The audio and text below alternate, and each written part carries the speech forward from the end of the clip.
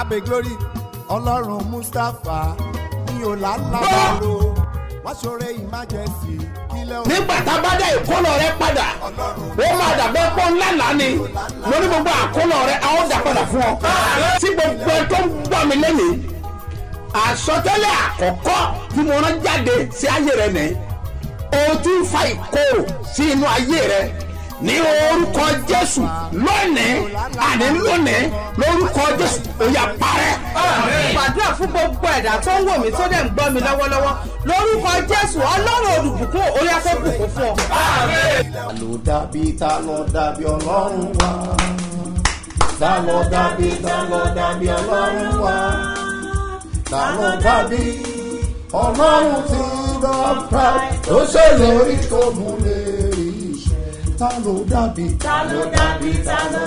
ọlọ́run wa ta ló dàbí ọlọ́run wa ta ló dàbí ọlọ́run tí dọ́kítà tó ṣèlérí tó múlẹ̀ rí iṣẹ́ kò sọ bábí ọlọ́run wa kò sọ bábí ọlọ́run wa kò sọ bábí ọlọ́run gbogbo ayé tó ṣèlérí tó múlẹ̀ rí iṣẹ́ kò sọ bábí ọlọ́run wa oh my God kò sọ bábí ọlọ́run wa ọlọ́run asọ̀rọ̀ sẹ́ kò sọ bábí ọlọ́run sí ìjọyọ̀ tó ṣèlérí tó múlẹ̀ rí iṣẹ́ èmi balẹ̀ gbẹ̀rún wá hàn èmi balẹ̀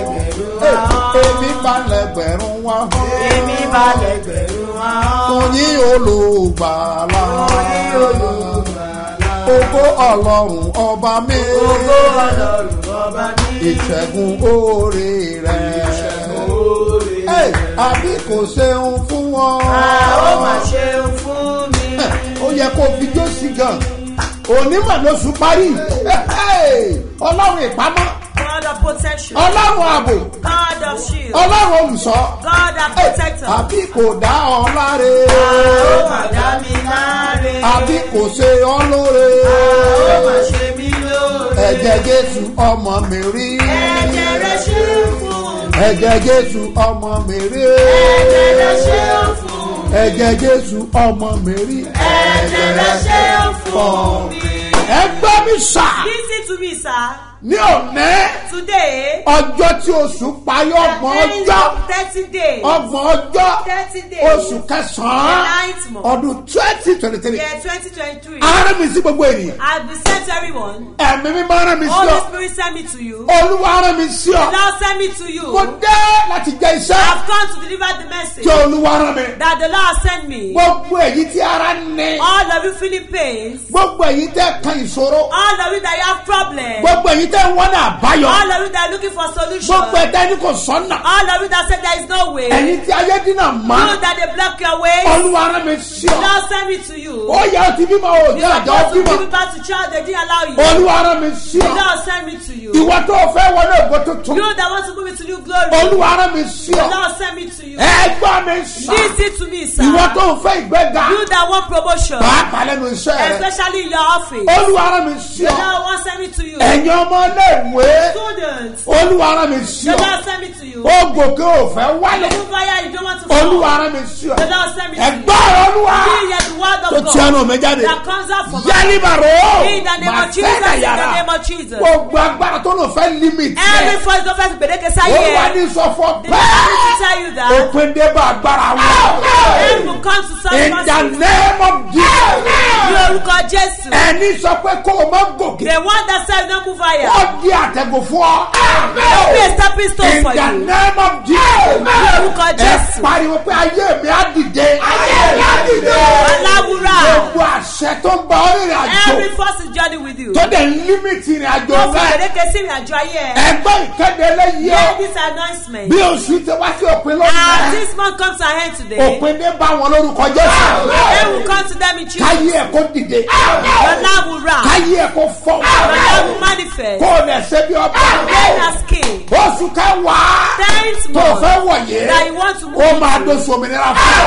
will be a man of freedom. In the name of Ní orúkọ Jésù. àṣẹ mú bẹ́ẹ̀. Authority abound. Jésù Olúwa wa. In Jesus' name, my Orúkọ mi ò Lord. yí padà o. My name never changed. Apostoli yín ni He's the apostle. Dr. SMO Mustapha JP Babasebioba láti ìjọ Seed of Christ Golden Church Land of Reality tí olùjọ́ wà ní Gbáremú Ìdíòbí Airport area ní ìlú Ìbàdàn. Ìpàdé àdúrà olóṣooṣù Bethsaida 123 iṣẹ́ mi àti iṣẹ́ ìyanu tó ṣẹlẹ̀ lẹ́nu ọ̀nà Bethsaida lọ́jọ́ wọn ni ló ṣẹlẹ̀ níbi ìpàdé àdúrà yìí o. Ẹgbẹ́ránlẹ̀ lórúkọ Jésù ìwọlẹ̀ rí kan Babasebioba lóní kó máa bọ̀. Ó tún ti dé o. Ìpàdé àdúrà tó máa wáyé níbẹ̀rẹ̀ oṣù kọ̀ọ̀kan. Bethsaida 123 ní October oṣù kẹwàá ọdún yìí ti dé. Ẹ̀túnyẹ̀yẹ̀ máa bọ̀ kájọ gbàdúrà kọ̀ọ̀kan ọ̀sẹ̀. Kíni ò já kára àánú gbà. Jágbọ́mọgbẹ́ ìbùkún ayélujára ní Sebioba headquarters. Sebioba bus stop Gbáremú Ìdíòbí airport area Ìbàdàn. Bethsaida 123 tóṣù kẹwàá ọdún yìí. Ó máa wáyé lọ́jọ́ Sunday on the 1, Monday on the 2, àti Tuesday on the 3 oṣù kẹwàá. Onísọjí àgbáyé ni International Mayor of Peace. Ìsẹ̀mínẹ́sì Apostle Dr. SMO Mustapha JP Babasebioba àtọ̀pọ̀lọpọ̀ olórí ẹ̀mí ló máa wà ńbẹ̀. Aago 7 òwúrọ̀ ló ń bẹ̀rẹ̀ lọ́jọ́ mẹ́tẹ̀ẹ̀ta. Ọba lè wá sí Bethsaida tóṣù kẹwàá yìí ní Sebioba. Ire gbogbo máa wá ẹni lórúkọ Jésù àmín. Ọlọ́run ṣe bí ọba ò Mósè bá. Ọlọ́run ṣe bí ọba ò Mósè bá. Mósè bá torí pé ẹ ń gbọ́ àdúrà. Olúwa mo dúpẹ́ o, mo yìn ọ́ Ọlọ́run Babasebioba. Mo dúpẹ́ látìgbà tí mo ti ń gbọ́ prógámù rí òwúrọ̀ nínú ìdílé mi. Mo dúpẹ́ pé mo ń rí ọwọ́ agbára Ọlọ́run lórí ayé mi, lórí ayé àwọn ọmọ mi, lórí ayé ọkọ mi, lórí iṣẹ́ mi, lórí iṣẹ́ ọkọ mi, lórí ẹdúkẹ́sì àwọn ọmọ mi. Olúwa mo dúpẹ́ o Ọlọ́run Babasebioba ẹ ṣé o torí pé ó gbọ́ àdúrà ẹ̀ dójú àdúrà tì mí láti 2021 tí mo ti ń gbọ́ ìrì òwúrọ̀. Mo dúpẹ́ pé àdúrà mi ń gbà, ìyípadà dé bá èmi àti ìdílé mi. Olúwa ẹ ṣé o. Mo dúpẹ́ lọ́wọ́ Ọlọ́run Babasebioba. Mo dúpẹ́ lọ́wọ́ Babasebioba tí Ọlọ́run ń lò fún wa. Ọlọ́run á ṣe yín ní arúgbó wòlíì o. Iṣẹ́ ìránṣẹ́ yín á máa tẹ̀síwájú o. Ẹ pẹ́ fún wa o. Ìfàmì òróró yàn yín kò ní gbẹ lórúkọ Jésù. Ẹ ṣé o. Ẹgbẹ́ ọwọ́ sókè. Lift up your hands. Orúkọ Jésù nígbà God, the name mẹ́ta. of Jesus three Wà á máa times. tẹnu mọ́. You will emphasize Olúwa o. on it. Lord, Jẹ́ kí ìyípadà ìyanu wọnú let ayé there mi. be a great transformation in my Oya life. àdúrà. Orúkọ Jésù. Orúkọ Jésù. Orúkọ Jésù.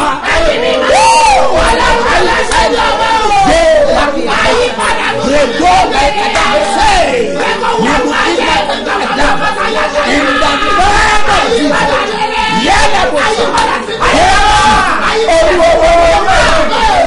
Hello daddy, ẹ káàárọ̀ sà o, ẹ káàárọ̀ sà o. Ọmọ nìyí ló ń sọ̀rọ̀ láti United Kingdom. Mo jẹ́ ara àwọn ọmọ ìjọ orí afẹ́fẹ́ ni. Mo fẹ́ dúpẹ́ lọ́wọ́ Ọlọ́run fún oore tọ́lọ́run ṣe. Ọlọ́run ṣe bí ọba wà síbẹ̀. Ọlọ́run ṣe bí ọba ń ṣe wọn ara. Ọlọ́run ṣe bí ọba ìpè yín, ìpè tó pè mí àtẹ̀mí àtẹ̀bí mi àtàwọn gbogbo ìdílé mi ni. Mọ́mì mi ló introduce èrè òwúrọ̀ sí mi ní late 2019. 2019 yẹn happen láti jẹ́ ọdún tó jẹ́ wípé mo ní admission ní US, one of the universities, a particular university in Connecticut ní United States fún masters mi pẹ̀lú scholarship.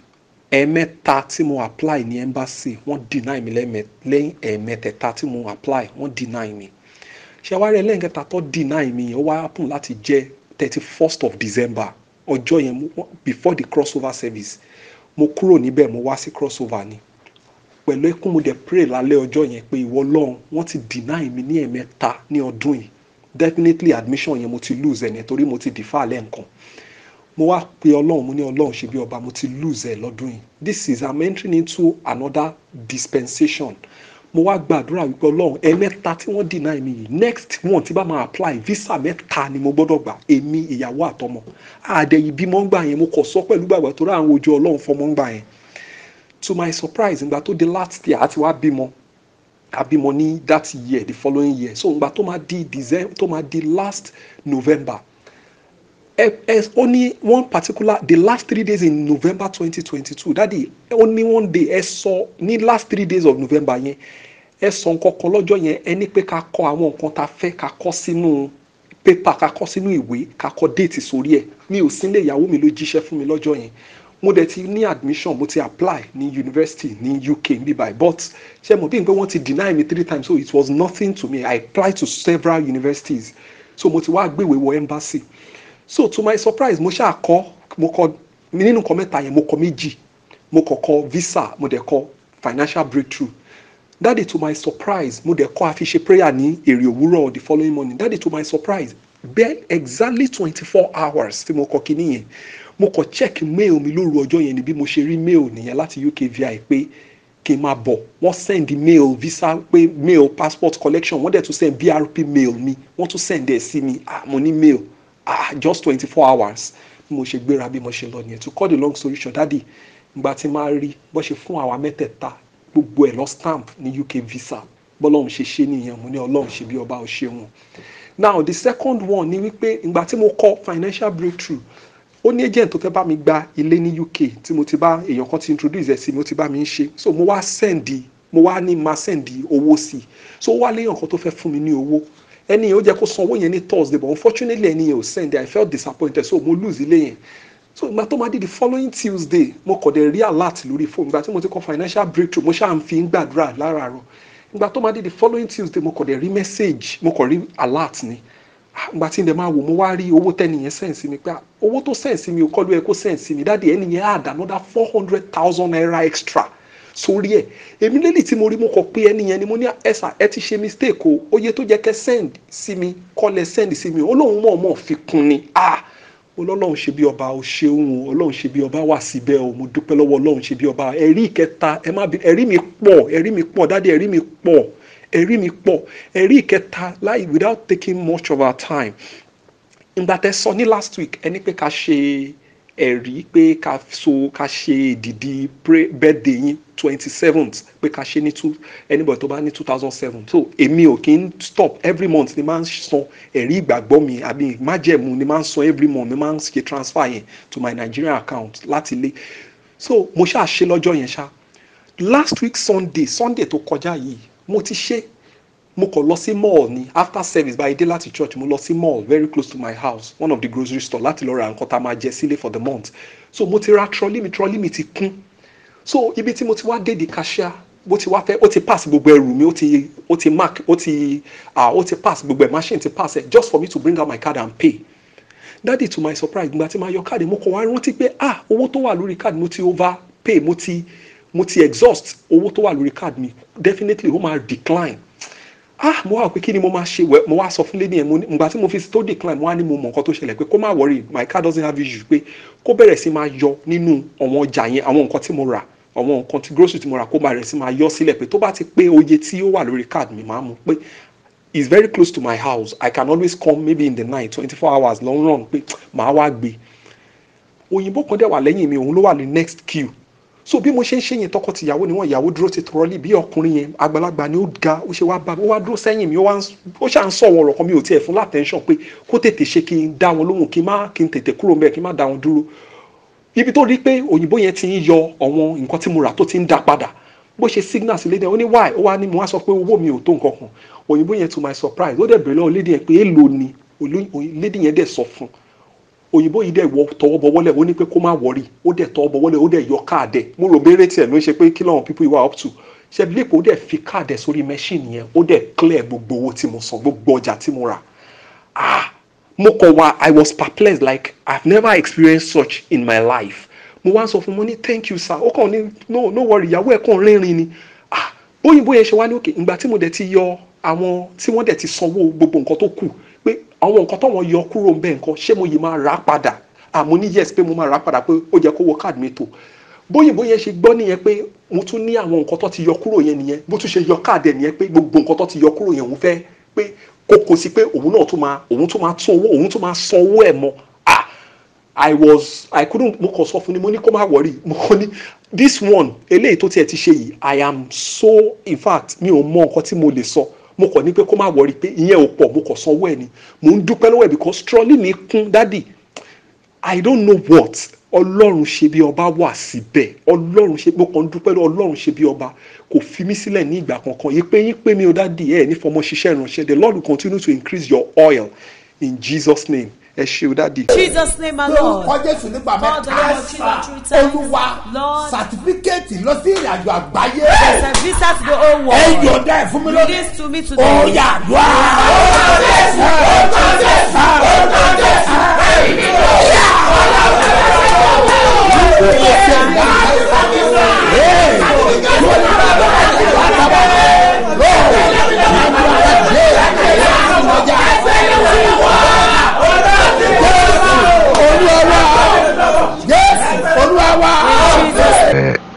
Orí ọlọ́run mi ò fẹ́ fi ọlọ́run búra mo wà èmi ní Taofik Dauda láti ìlú Port Harcourt ọmọ bíbí ìlú Ìbàdàn ni fẹ́ dúpẹ́ gbogbo orí tí mo ti mọ̀ láti 2021 ni mo ti ń gbọ́ ìrè òwúrọ̀ mo wá dúpẹ́ tó rọ́nà ti ṣe inú ayé mi gbogbo táìmù tí wọ́n ní ká sí ayẹyẹ nínú oṣù kẹfà kó tó dípẹ́ lọ sí Jerusalem táìmù yẹn gádàrá yẹn kó tó dípẹ́ lọ sí Jerusalem gbà yẹn only program that I say to any gbana kamojo ayẹyẹ a sì mú ayẹyẹ gbà yẹn wàá náà bẹ̀rẹ̀ lórí pé mo náà fẹ́ ṣe ilé wa tí wọ́n sì bá mi ṣe mo parí ilé náà láyọ̀ àtàlàfíà nílùú Port Harcourt mo tún aṣọ lọ́hùn mo tún nídìí ọkọ̀ bẹ́ẹ̀ náà lọ́rùn tún ṣe ọkọ̀ fún mi bí mo ṣe parí ilé náà láàrin oṣù mẹ́fà mo tún rọkọ̀ kéjì kan tí mo tún fi support ọkọ̀ tí mo ti ní tẹ́lẹ̀ mo á dúpẹ́ pé mi gbọ́dọ̀ jẹ́ alára mórí jẹ.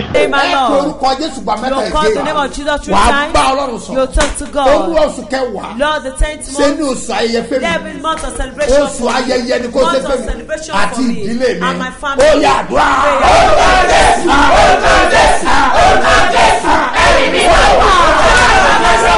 Sọ̀kò ní kò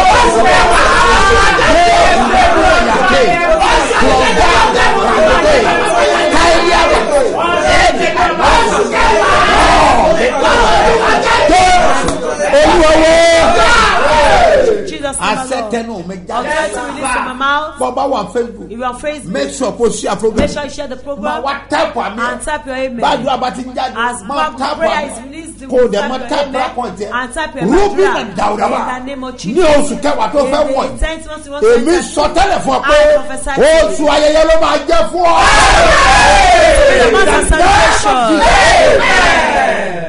Ìpàdé àdúrà olóṣooṣù Bẹ́táídà 123 iṣẹ́ mi àti iṣẹ́ ìyanu tó ṣẹlẹ̀ lẹ́nu ọ̀nà Bẹ́táídà lọ́jọ́ wọn ni ló ń ṣẹlẹ̀ níbi ìpàdé àdúrà yìí o. Ẹgbẹ́ránlẹ̀ lórúkọ Jésù ìwọlẹ̀ rí kan Babasebioba lónìí kò máa bọ̀. Ó tún ti dé o. Ìpàdé àdúrà tó máa wáyé níbẹ̀rẹ̀ oṣù kọ̀ọ̀kan. Bẹ́táídà 123 ti October oṣù kẹwàá ọdún yìí ti dé. Ẹ̀túnyẹ̀yẹ̀ máa bọ̀ kájọ gbàdúrà kọ̀ọ̀kan ọ̀sẹ̀. Ìdí òjà kára àánú gbà. Kágbọ́mọgbẹ́ ìbùkún ayélujára ní Sebioba headquarters. Sebioba bus stop bẹ̀rẹ̀ mú ìdí omi yẹ pọ́ńtẹ́rì Ìbàdàn. Bẹ́táídà 123 tó oṣù kẹwàá ọdún yìí. Ó máa wáyé lọ́jọ́ Sunday on the 1, Monday on the 2, àti Tuesday on the 3 oṣù kẹwàá. Onísọjí àgbáyé ni. International Mayor of Peace. Ìsẹ̀mínẹ́sà Pọ́sùlù Gbèsèmù Mustapha Jẹ́bi. Babasebioba àtọ̀pọ̀lọpọ̀ olórin ẹ̀mí ló máa wà ńbẹ̀. Aago méje òwúrọ̀ ló ń bẹ̀rẹ̀ lọ́jọ́ mẹ́tẹ̀ẹ̀ta. Ó bá lè wá sí Bẹ́táídà tó oṣù kẹwàá yìí ní Sebioba. Ire gbogbo máa wá ẹni lórúkọ Jésù àmì ọ́. Ẹgbẹ́ lẹ́yọ̀. Listen to this. Gbogbo ènìyàn tó ń gbọ́ mi. Everyone that is hearing Àní Olúwa rán mi níṣẹ́ ńlá. Lord send me a great Sí assignment gbogbo ènìyàn to everyone tí ó bá gbàgbọ́. that believe. Mami ṣé ń gbọ́ mi sà? Mommy, are you hearing me? Dádì ṣé ń gbọ́ mi? Daddy, are you hearing me? Olúwa ló ní kéde sí ọ o. The Lord asked me to And pé ìròyìn ayọ̀ dé o. good news is at hand. ìròyìn ayọ̀ dé o. Good news is at hand. màlẹ̀ arábù In the gùnùmọ́jẹ́rì. name of Jesus. gbogbo èèyàn gbọ́ mi. Let everybody hear me. olúwa wí pé The Lord said, àkókò òmìnira rẹ tó. your time of freedom has come. ẹ tún gbọ́ ìkéde kẹta. This is the third announcement. olúwa lóun dé The Lord said he has come láti tú orílẹ̀-èdè nàìjíríà to sílẹ̀. rebuild Nigeria. ìròyìn ayọ̀ ní èyí This jẹ́. is a good news. gbogbo èèyàn dìde. Let everybody ẹ stand. faraya. You will pray. bó sì ṣe ń wá sí òpin. As this one comes to an end, ìnira ayé mi wá sópin. pains of my life will ó end. yá àdúrà. Prayer. yàtọ̀ tó bẹ́ẹ̀ lẹ́rú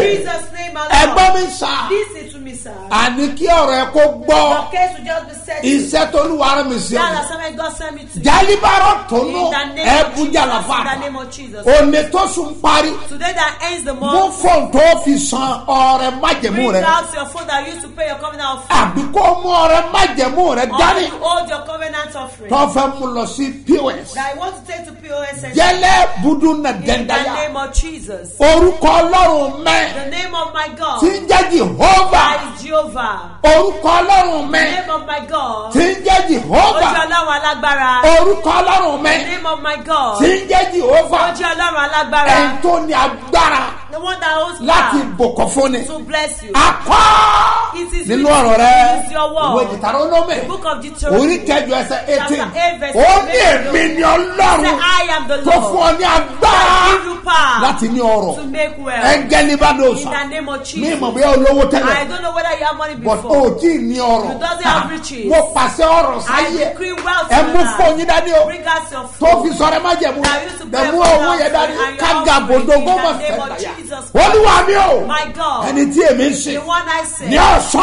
Thursday àti ní òru. and night. jẹ̀kọ́ rẹ̀ ìbùkún sáyé. Send great blessings to àti your life. ọ̀rọ̀ ńlá. And great kí riches. ìtàrẹ kó yí padà. Your story will change. wà á dẹ̀ ṣe bí ọba. You reign as king. gbogbo ẹ̀yọ́ lọ́jọ́ bí òní. All to the brother celebrate. ẹ̀yin oníwọ́dẹ People àdìfásí. celebrate wedding mo dúró bí anniversary. wọlé. I stand as mo sọ tẹ́lẹ̀ sáyé yìí. I prophesy. lórúkọ jésù. In the name of Jesus. ayé ò ní gé ẹ̀mí rẹ̀ kú. Your life will not be cut short. dẹ́rù mọ́ dáyà. In the name of Jesus. ìwòye àmọ́dún. By this time ìbùkún rẹ̀ á ti pọ̀ sí. blessings will have multiplied. ilé rẹ̀ ò ní dàrú. Your home will not gbogbo scatter. ẹ̀yin tẹ́ ń sayọ̀ All lọ́wọ́. of you rejoicing. ẹ̀yin tẹ́ ń sílẹ̀. You are doing bẹ́ẹ̀ni that for me. ẹja tiẹ̀ kí àbá rẹ̀ mú. Let's greet Baba Remu. bàbá o Bàbá o, Bàbá o, Olúwa dá bàbá sí fún wa. bàbá o bàbá o bàbá o olúwa dá Bàbá sí fún wa. aago mẹ́wàá ní o ti máa rọ̀ sọ̀mù. The program was started by mo 10. ti ẹ̀ jẹ́rìí bàbá. I trust Baba. oúnjẹ á wà ń bẹ̀ surplus. For surplus food will be there. ẹgbàá tí bàbá ò tí ì lówó ńlá When gan. Baba has not even reached. wọ́n ń gbọ́ gbogbo èèyàn I refuse multitudes ọdún of àgbàdo náà people. dé yìí. Now that God has manifested kàtí himself.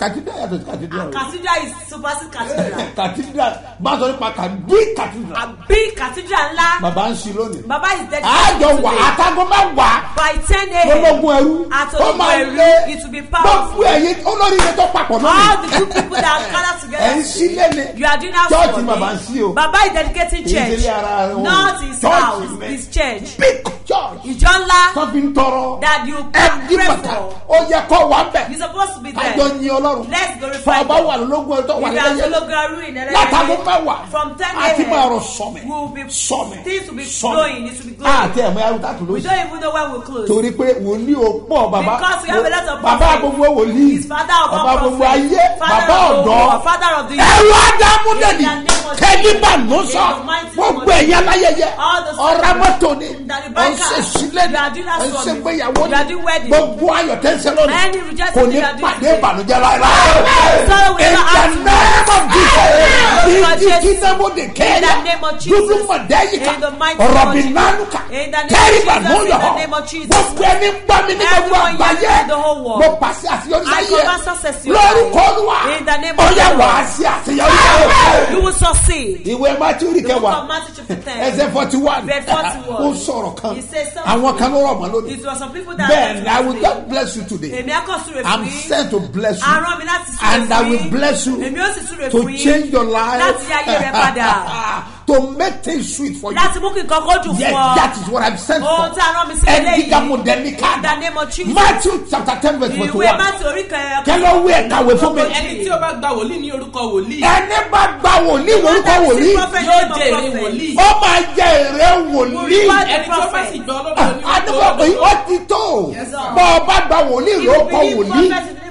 Wàá jèrè wòlíì. You will take the reward of the Màmá prophet. wòlíì bá gbà ní wòlíì. The mother of the prophet. Á jèrè the prophet wòlíì. will read the word Bàbá of rẹ̀ the bá gbà prophet. wòlíì. If his father Á reads jèrè the word, wòlíì. will reward them. Ẹ̀gbọ́n rẹ̀ bá gbà wòlíì. If the elderly Á jèrè ones, wòlíì. they will read the word of the Tábùrọ̀ bá gbà wòlíì. If the younger ones Tí believe, ara alẹ́ wòlíì bá gbà if wòlíì. their neighbors or Á jèrè the prophet will wòlíì. read Tí ẹnikẹ́ni tó bá gbà wòlíì lórúkọ that wòlíì. receive prophet in the name Á of the prophet jèrè will receive the wòlíì. reward of the Bẹ́ẹ̀ prophet. ni Yes. a ti fún wòlíì ní àṣẹ. We have given the prophet Ìṣeré authority. ọgbọ́n tí wọ́n sọ̀rọ̀ lọ́la ni. Don't know what I said. Mo ní á fún gbogbo èèyàn bread. We will give everybody Ní ọ̀la. bread tomorrow. Bẹ́ẹ̀ni you must be blessed. Ogun agbọ́dọ̀ di alábùkún. Tọ́ ọ bá wà ní Ìbàdàn. If you are in Ibadan, Gbogbo bí o bá wà ní Ìbàdàn. wherever you may be in Ó wà ń Ibadan, kiri. you are to Kire. Ìkirè sí Ìbàdàn kí Ìkirè sí Ìbàdàn, kéèyàn not máa far. bọ̀. Mo rí màkà lánàá. I saw him Bọ́lá tí yesterday. olóòrù àná ó ti He wá. said he came from other Kílódé onítorí búrẹ́dì yẹn ló He ti said he dé o. came because of the Búrẹ́dì oníhẹ̀. bread. Ó lóun mọ̀ túmọ̀ ẹ̀ He sá. said, you know what it Ó is? lóun láàlá nípa He ẹ̀. dreamt about it. Olúwa kọ sóun That the báyìí. Lord spoke to him. Òun ò gbọ́dọ̀ mọ́ lọ gbà. That he is a man for him Òun to fẹ́ go. kí ìtàn yí padà. He wants his story to Iṣẹ́ mẹ́ta tó le. 3 great La máa ṣe assignments ní that ọ̀la. we'll do tomorrow. Máa kọ́ ṣe tèmi náà. I'll firstly do mine. Nílùú fún àpẹtọ́ bá wà After mọ̀wé. if I'm away, Ó wà Ṣàgámù. Ṣàgámù. Gbogbo bá náà. wherever we cause Alẹ́ òní mi ká ti wà mẹ́. I'll be there tonight. Kí ló máa dá ẹ dúró? What was Ó delaying? wà lówó dé. You are so what Máa bọ̀. come. Ó wà lábẹ́kúta. You are in Abeokuta. Já pàdé bẹ́ẹ̀. Ó máa Let's ń lé assemble gan. there. It will be Àníkáyé powerful. ẹgbọ́ kọ́ Your rẹ̀ guest jayọ̀. will be set at- Bẹ́ẹ̀ ni that will be aago joy. méje láàárọ̀. By 7 a.m. Di aago mẹ́sàn-án. till 2 9 a.m. hours. Àwọn In the wákàtí méjì presence of God. níwájú Olúwa. Iṣẹ́ kan tó wà ń bẹ̀rẹ̀ la. There's something that sit À ń sọ there. nípa ilẹ̀ àánú. We are talking about mercy land. Èmi gan ò tí ì wọnú èrí. Even myself, I've not entered to it. Mi wọ́n bẹ̀ rí. I've not entered Wọ́n to ti it. dányẹ̀rì sí ó ti funfun They lọ. pour the sea sand there. Bẹ́ẹ̀ ọ̀la. Tomorrow. Ọ̀la yìí That's la máa kọ́kọ́ tẹ ilẹ̀ àánú. We'll first enter the Alábùkún ní fún gbogbo àwọn táwọn Blessed bẹ̀. are those that are there. A máa fún ọ lọ́rọ̀ fẹ́ láti wọ́ bẹ̀. I'll give them privilege to enter. Lẹ́yìn ìtọ́lá yìí After tomorrow. ojoojúmọ́ Every day. aago méje By 7 aago mẹ́wàá to 10. ní ìsìn ó máa wà ń bẹ̀. Service will be Ní there ojoojúmọ́ every day. tí Jésù èdè. Till Jesus will come. Jíga Bùrùgùnà In the name of Sọ̀ndọ̀bí Jesus. In the kàná mighty name of Jesus. ẹlẹ́yàkàtà In the name of Bẹ̀rẹ̀dọ̀ Jesus. In the name Ánídàyọ̀ of Jesus. gbogbo ẹni gbọ́ mi Everyone hearing me. gbogbo àṣetọ́dá Every ọjọ́ force delay. ọmọ àgbẹ̀nà lórúkọ Jésù. Can't find Jesus. Sọ́ọ̀mù Pọ́lá Bẹ́tsáìdà You know tomorrow is Bethesda. a máa ṣiṣẹ́ òmìnira We want to do assignment of a freedom. máa ṣiṣẹ́ ìbùkún Blessing. owó Money. sọ pé owó Say owó money. sọ pé mọ̀ní Owó. sọ pé kúdí Kúdí. Owó. sọ pé ogo Owó. sọ pé ẹ̀kẹ́yì Owó. yáre Money. nasa In the name of Jesus. àìsí owó When you don't have bàbá money. ìjàyà Stay. bẹ́ẹ̀ni Yes, sir. you need money O nílò owó. money is power Owó tí agbára. profit to direct Ó ṣe nígbà sọ̀ndọ́rú àbá ẹ dìde dúró ẹ mẹ́mẹ́má ẹ sílẹ̀ kọ́wọ́ fún mi Open that money for mo me. fẹ́ ní owó láyé I want to reach it ẹ high. sílẹ̀ kọ́wọ́ fún mi Open that ọ̀yà àdúrà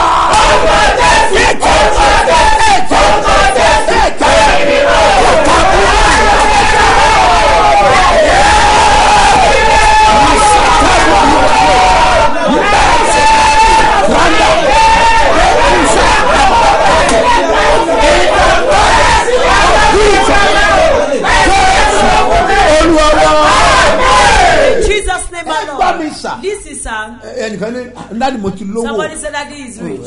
owó wà There is money. ẹ̀kúnrẹ́rẹ́ ìbùkún wà There's abundant blessing. bíbélì ló sọ fún mi The Bible tells tó bá me. wòwe Fílípì If you look at the book of tó bá wo orí kẹrin Philippians, chapter 4, ẹsẹ̀ verse kọkàndínlógún 19. gbọ́ mi sà Hear me, sir. ìbùkún náà ń sọ This yìí blessing we are talking ó ní about. lẹ́bù náà It's agbede. ó ní lẹ́bù Only level. ó mọ àwọn tó yí ọ̀ka You ni know the people that surround tó you. bá jẹ́ ń tọ́jẹ nìkan If it's only words of freedom, èyí ò ń ṣe problem It's not ìṣòro. àmọ́ má gbàgbé o But don't forget. ènìyàn kì yóò wà nípa àkàrà man nìkan will not be with bread alone. yẹ́ẹ̀ Bẹ́ẹ̀ni. tó bá wà nípa àkàrà nìkan If you come with bread irú alone, ẹ̀wọ̀n what kind of that? kò sí ẹnìkan kan tó lè dé lára There yẹn is no one that can rise. yá oúnjẹ nìkan ní sá Bread is only for feeding. for food only For oúnjẹ nìkan.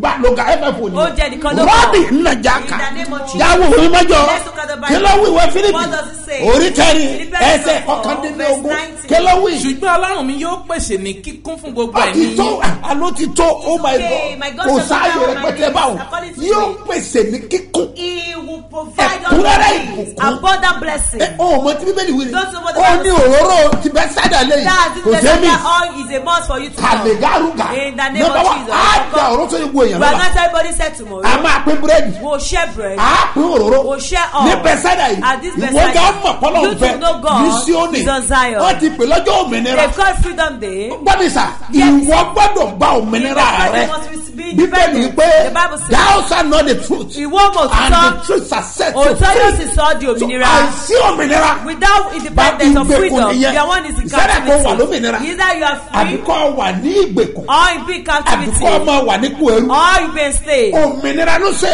He is in the so torí náà o nílò ẹ̀kúnrẹ́rẹ́ ìbùkún. You need abundant blessing. bíbélì wípé The Bible says, ó dá oró sí mi ní He orí anointed my head aago mi sì with kún all my cup àkúnwọ́ sílẹ̀. runneth over. ta ló ní ìbùkún Who lọ́wọ́ owns the blessing? òun náà ní ọlọ́run Is God. ọlọ́run mi yóò pèsè ní My God will kíkún supply ní kíkún in full. yàtọ̀ sí àbọ̀ ìbùkún Ah, for the ọwọ́ Lord ẹ̀dá God bless ẹ you. tẹ̀síwájú Let your kálíbà hands ẹ pariwo shout, olúwa Lord, yọ̀ọ̀dà kọ́kọ́rọ́ ìbùkún release key of blessing to me. ẹ yọ̀ọ̀dà ẹ̀ fún mi Release it to máa me. gbé ara ẹ̀ sókè You'll be jumping kó máa up. gbà ó yà wá ẹ yẹ ká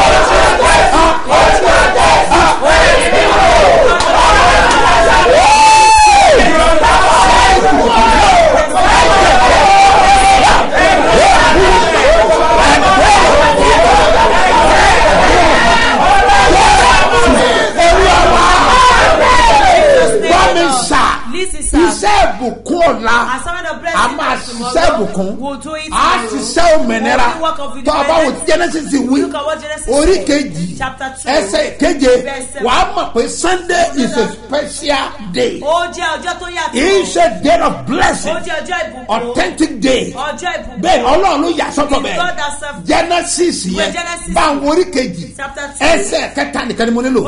Kí ló wí? ọlọ́run sì bù sí ìjọ keje. Ó ti tó kí ló ń wá ẹ̀rí wo la tó ń fẹ́. What's after the war? Òní lọ́jọ́ kẹfà. Today is the 6th. Ọ̀la lọ́jọ́ keje. So the blessing of God ìbùkún Ọlọ́run is on the Sunday. Ó wà ní ọjọ́ So ìsinmi. àgbékalẹ̀ yẹn pé This complete. mi gbọ́dọ̀ fún búrẹ́dì I yẹn must not give you kó the bá ní bread testimony. and you not have a ring. And gbogbo tọ́lọ̀ bá fún ma fún ẹ. Whatsoever God has given to me. Àní lọ́rẹ̀ méjì àbúrò Àtọ̀rẹ́ méjì bó bá ti àbúrò. débẹ̀ Once you ọkọ̀ come ọ̀fẹ́ ni ó gbé ọba jọ. Free bus will be Wàá ó mà kí ló wá dà dúró. One not delay. Kí ló máa sọ pé ó kù? One step Ẹ forward. jiná In the name àrùbímà of Jesus. pẹ̀lú àtàhà In the mighty òróró name of bẹ There is all. ìpè yẹn dájú That calling is sure. àṣẹ bẹ There is authority. ìtọ́ni wà There is instruction. ìran kedere wà. Clear vision. Ó tẹ̀ 96.1 96.1. IRI. ó yẹ ká gbé ńlá ìbọ̀lá. FM, we're supposed to transfer live tomorrow. Yes. Abagbolo àkòlè wò. Yes. Àtàgùn mẹ́wàá kan pé. From 10 Dàgùn méjìlá. till 12. Iṣẹ́ máa lé. Power. Wúyá bànújọ. In the name of Méjì Jesus. lè kàlíyà. In the mighty name of Ẹnìyàwó Jesus. sókè. Lift up your hands. Àṣetọ́lọ́ ò ní lọ. Àṣẹ yẹn máa gbiná. That person will catch Bọ́ba lè fire. sọ ọ̀rẹ́ má jẹ̀mú You ìlú can ó pray dà. your coming out free today is cool. Oh, very very okay. Ó ṣe pàtàkì. Tọ́ba dago mẹ́jọ. By A máa 8. pàdé Facebook. We will meet on Facebook. Bẹ́ẹ̀ni. Yes. Bẹ́ẹ̀ni. Ẹ tẹ́ bá wà lókèrè. If you are in Ẹ abroad. gbé búrẹ́dì tí yín pàdé mi. You meet with Lórí your friend Facebook. on Facebook. Láago mẹ́jọ. By 8 Lónìí. today. Ó máa lé. It will be powerful. ìpàdé àdúrà olóṣooṣù Bethsaida 123 iṣẹ́ mi àti iṣẹ́ ìyanu tó ṣẹlẹ̀ lẹ́nu ọ̀nà Bethsaida lọ́jọ́ wọn ni ló ń ṣẹlẹ̀ níbi ìpàdé àdúrà yìí o. ẹgbẹ́ra lẹ̀ lórúkọ Jésù ìwọlẹ̀ rí kan Babasebioba lónìí kò máa bọ̀. Ó tún ti dẹ́ o. Ìpàdé àdúrà tó máa wáyé níbẹ̀rẹ̀ oṣù kọ̀ọ̀kan. Bethsaida 123 ti October oṣù kẹwàá ọdún yìí ti dẹ́. Ẹ̀túnyẹ̀yẹ̀ máa bọ̀ kájọ gbàdúrà kọ̀ọ̀kan ọ̀sẹ̀. Dídé òjà kára àánú gbà. Jágbọ́mọgbẹ́ ìbùkún ayélujára ní Sebioba headquarters. Sebioba bus stop bẹ̀rẹ̀ mú ìdí omi yẹ pọ́ńtẹ́rì Ìbàdàn. Bethsaida 123 tóṣù kẹwàá ọdún yìí. Ó máa wáyé lọ́jọ́ Sunday on the 1, Monday on the 2, àti Tuesday on the 3 oṣù kẹwàá. Onísọjí àgbáyé ni. International Mayor of Peace. Ìsẹ́mínẹ́sà Pọ́sùlù Gbèsèmù Mustapha Jẹ́bi. Babasebioba àtọ́kọ́lọ́kọ́ olórí ẹ̀mí ló máa wà mbẹ́. Aago méje òwúrọ̀ ló ń bẹ̀rẹ̀ lọ́jọ́ mẹ́tẹ̀ẹ̀ta. Ó bá lè wá sí Bethsaida tóṣù kẹwàá yìí ní Sebioba. Ire gbogbo máa wá ẹni lórúkọ Jésù àmín. àṣẹ tí ẹnu mi jáde. Authority comes out from my gbogbo mouth. èyí kò gíràpù ẹ̀. Let everybody clap it. Mo kéde testimony sáyé ẹ̀. Announce testimony to your life. O máa ní ẹ̀rí ńlá. You have a great testimony. In the name of Jesus. Ní orúkọ Jésù. Wọ́n ní lè dá ẹdúró mọ́. You be unstoppable. Mi ò ṣe dádúró. I'm Mi ò unstoppable. ṣe dádúró. I'm Mi ò unstoppable. ṣe dádúró. I'm unstoppable. Lórúkọ Jésù. Ayé ẹ̀ máa fọ̀. Your life will manifest. Gbogbo ẹ̀yin ọlọ́run má jẹ̀mú. All the covenants of prayers. Ẹnu mi ni mo fi súre fún ọ. I bless you with my mouth. Ẹnu tí mo fi gbàdúrà. The mouth I pray with. Tí ẹni tó kú dìde. That the dead rise. Ẹnu tí mo fi gbàdúrà. The man I pray with. Tí ẹ̀ńtáyé rò pin tó dolóríire. That the way the proper one make him succeed. Ẹnu tí mo fi gbàdúrà. The man I pray with. Tí ẹ̀ńtá ti refuse nígbà mẹ́jọ. That make the one that be rejected for 8 times. That make them to receive his ẹnu tí mo fi visa. gbàdúrà. The mouth I pray with. tí ẹ tí ò rí fún ọdún márùn dídé tó mìíràn. That made the lame for walking for years. ẹnu yẹn ni mo fi gbàdúrà. I pray with that mouth. ní gbọ́dọ̀ nsálà. In the name of Jesus. ìbùkún tó pàdé The láyé. blessing never receive in ọlọ́run á life. sọ kalẹ̀ fún ọ. God will release it to you. mo kànlẹ̀kùn ìbùkún yẹn. I knock at the door of ọlọ́run blessing. sì fún ọ. God will mọ̀mọ́ open yẹn for ní you. dádì. God said ó ní that láti gbà tí ìrì òwúrọ̀ ti bẹ̀rẹ̀. since morning due program has tí started, dẹ́ ti bẹ̀rẹ̀ ọ̀rẹ́ májẹ̀mú. that I started praying covenant ó lóun ò offering, pàjẹ́rí. that she never misses. ó ní bẹ́ẹ̀ sì ni. And yes, ìgbà tó wá fi béèrè lọ́wọ́ olúwa. when she asked with the Lord, olúwa the òun Lord, ò pa ọrẹ májẹ̀mú ìjọ. that she have never missed a àwọn covenant ọmọ offering, mẹ́ta tó that fún mi children ọkùnrin is given mẹ́tẹ̀ẹ̀ta unto her. òun fẹ́ ká lọ amẹ́ríkà. She wants them to travel òun to ò America. léèyàn. She has àmọ́ nobody. ọrọ̀ májẹ̀mú rẹ pẹ̀lú mi. But she look at the covenant ìrànlọ́wọ́ dẹ̀ dìde. and help rise for ìgbà her. tí ìyanu ó ṣẹlẹ̀ When àwọn miracle took mẹ́tẹ̀ẹ̀ta place, the wọ́n three dẹ̀ fún of wọn them, físà. they grant ìfà them visa. ìkànnì wọn ni wọ́n fún 10 years. One of them received 10 mo ní years. 10 swear, years. 10 years. kí ló ń fọ ọlọ́run pè. Who did you take? ọlọ́run májẹ̀mú orí òkè God of yìí. covenant of this ọlọ́run májẹ̀mú èrè òwúrọ̀. God of covenant. ní ajọ́ olùbẹ̀rẹ̀ àfọ̀nù. In the name of mo wí lórúkọ rẹ. I speak in your agbára name. tó fi dá èrè òwúrọ̀. Power you establish tó on fi the dá throne. sílẹ̀. That tó dẹ̀ establish it. tàn káàkiri àgbáyé. They are moving to God. fi agbára yẹn bẹ́ ìránṣẹ́ yìí. Visit these people. bó o ti sọ̀rọ̀ májẹ̀mú tó sùn And yìí. the covenant of faithfulness. ọlọ́run mi á gbé ayé rẹ̀ ga. My God will ọ̀nà ọmọ rẹ̀ á là. children's life. ọjà rẹ̀ á dìde. iṣẹ́ rẹ̀ á dìde. fi èyí dẹ́mi wò. ọlọ́run mi á yà ọ́ lẹ́nu. in the name of Jesus. bámi sà. tó o bá ní àká nàmbà If you yẹn. don't have mo that bá kind of ẹrù ẹ̀ kọ́ sílẹ̀. Take your pen kọ́ and write sílẹ̀. it. Write it. 30 32 67 02 85. gbọ́dọ̀ kan sí. Hear it again. 30 32 67 02 85. Mustapha Solomon Moses ní ma gbé jáde ní First Bank. èkejì Second one. 101 52 98 950. Seed of Agodi Church ló ma gbé jáde ní Zenith Bank ní orúkọ olúwa tó dáyé àti In the name ọ̀run. of God, I created heaven and ayé ẹ̀ máa dìde. In the earth. name of Jesus. ọ̀la máa ní agbára. Tomorrow will be powerful. ó dàbẹ́ pé gbogbo branches wa pátá. As if all our branches náà ti pé bẹ́ẹ̀ lọ́la. will share bread. ó máa ní agbára. It will be great. olúwa rán mi níṣẹ́ The ńlá. Lord sent me a great màá message. dẹ̀ jẹ́ iṣẹ́ I will deliver náà. the ó bá message. ná mi. Whatever will tọ́rọ̀ ló cost fi me, gbọ́. for your case to be mo máa ṣe. settled. You will ọ̀la pay. òdì wá. Tomorrow on the ọ̀la first. òdì wá. Tomorrow on the ọ̀la first. òdì wá. Tomorrow on the kò sí first. pàjẹ́. Is a month. ní orúkọ In Jésù. the name of Jesus. ayé rẹ̀ á dìde. Your ẹ life will náwó rise. sókè. Lift up your ẹ hands. wí pé I say, olúwa Lord, lónìí tí oṣù parí. let the hands the jẹ́ month. ń wọnú ògo tuntun. Let me move into new ó glory. yá wá.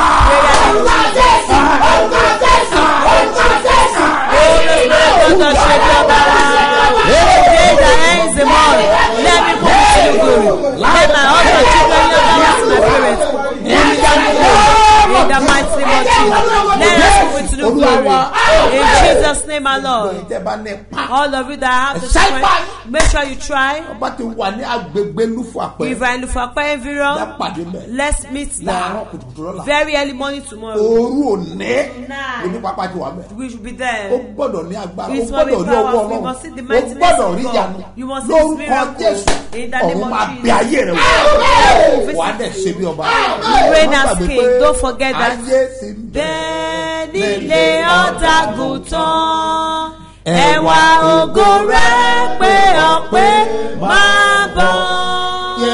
Wọ́n lé nísinsìnyí ẹ̀wà ògo rẹ̀ pé ọ̀pẹ máa bọ̀. Authority comes out from my mouth. As the Lord liveth and His Spirit lives before the Lord, the one that I stand, your love will rise. Your faith miraculous sign. All your symbol of faith, power miracle will come to me. Come to a ring. Don't forget, by 8, those of you far, let's meet with your bread on Facebook. Apostle Dr. SMO Mustafa JP Babasebioba. Not only that, by the grace of God, tomorrow, don't forget that we will step on the mercy land as we compare. By 9:30, I will be at Ibadan. It will be powerful. By the grace of God, we will transmit live tomorrow in IRI FM 96.1. By 10, we will transmit it live. It will be great. Spread your hands in the name of the Lord. The power of kingdom of darkness that monitor one at mountains not power over you. That part of the prayer we pray on Facebook, because they delay one in the mountain, it will be powerful tonight. Praise somebody. Assure them that I am blessed to testify. Ìpàdé àdúrà olóṣooṣù Bethsaida 123 iṣẹ́ mi àti iṣẹ́ ìyanu tó ṣẹlẹ̀ lẹ́nu ọ̀nà Bethsaida lọ́jọ́ wọn ni ló ṣẹlẹ̀ níbi ìpàdé àdúrà yìí o. Ẹgbẹ́ránlẹ̀ lórúkọ Jésù ìwọlẹ̀ rí kan Babasebioba lónìí kó máa bọ̀. Ó tún ti dé o. Ìpàdé àdúrà tó máa wáyé níbẹ̀rẹ̀ oṣù kọ̀ọ̀kan. Bethsaida 123 ní October oṣù kẹwàá ọdún yìí ti dé. Ẹ̀túnyẹ̀yẹ̀ máa bọ̀ kájọ gbàdúrà kọ̀ọ̀kan ọ̀sẹ̀. Kíni ò jákàrà àánú gbà. Jágbọ́mọgbẹ́ ìbùkún ayélujára ní Sebioba headquarters. Sebioba bus stop Gbáremú Ìdíòbí airport area Ìbàdàn. Bethsaida 123 tóṣù kẹwàá ọdún yìí. Ó máa wáyé lọ́jọ́ Sunday on the 1, Monday on the 2, àti Tuesday on the 3 oṣù kẹwàá. Onísọjí àgbáyé ni International Mayor of Peace. His Eminence Apostle Dr. SMO Mustafa JP Babasebioba. Àtọ̀pọ̀lọpọ̀ olórí ẹ̀mí ló máa wà ńbẹ̀. Aago 7 òwúrọ̀ ló ń bẹ̀rẹ̀ lọ́jọ́ mẹ́tẹ̀ẹ̀ta. Ọba lè wá sí Bethsaida tóṣù kẹwàá yìí ní Sebioba. Ire gbogbo máa wá ẹni lórúkọ Jésù.